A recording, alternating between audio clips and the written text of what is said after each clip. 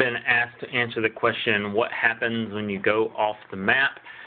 So I thought I was going to tell you something that was on the map, because I was like, everything is on the map.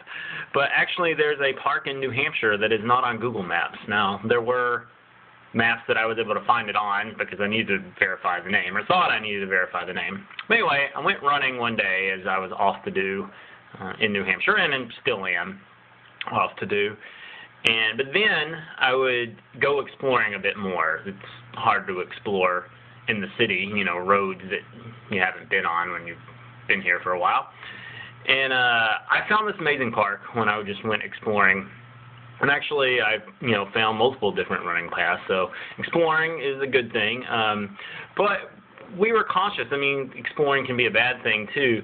So I went running with a running partner the first time I went to this park, and we sort of went along the park as far as we could, and it was getting dark. And I don't remember what season it was. I think it was in the fall.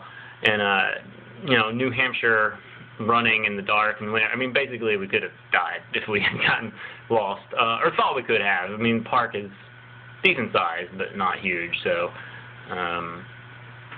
probably would have been able to find our way to safety, even if it had gotten dark. But we turned around, and I don't think we ever went back running, the two of us, but I went to that park time and time again the rest of my time in New Hampshire. So good things can happen when you explore.